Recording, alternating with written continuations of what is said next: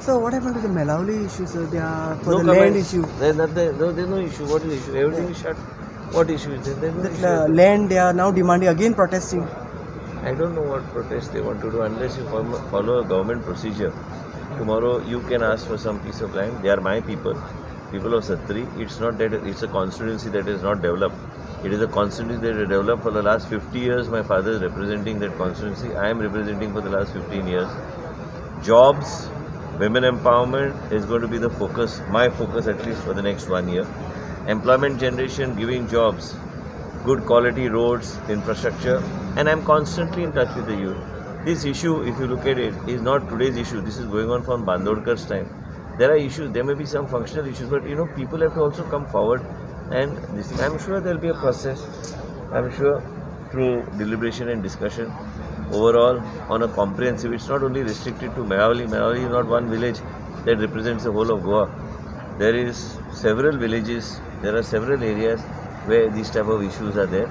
They have to be examined thoroughly, and then there has to be a practical solution has to be found, and I'm sure we will find it. This is a sensitive government. I made a statement also in the assembly yesterday that the government is a very sensitive government, but the people who are getting involved in this agitation are for political interest.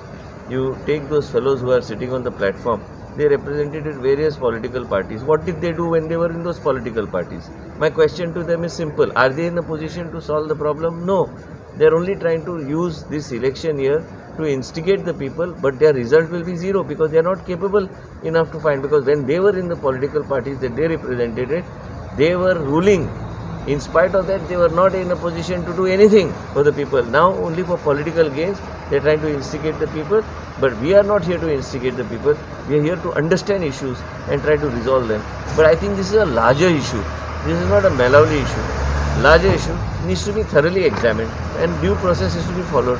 And I'm sure this process will evolve and things will go, discussions and all these things will take place over a period of time. So is someone instigating them to go ahead with the protest?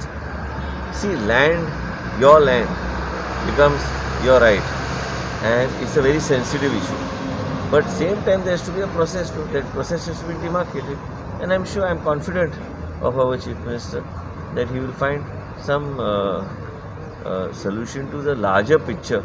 Don't look at it only as Mehravali. You are trying to make it Mehravali focus. It is not Mehravali focus. It's a general issue.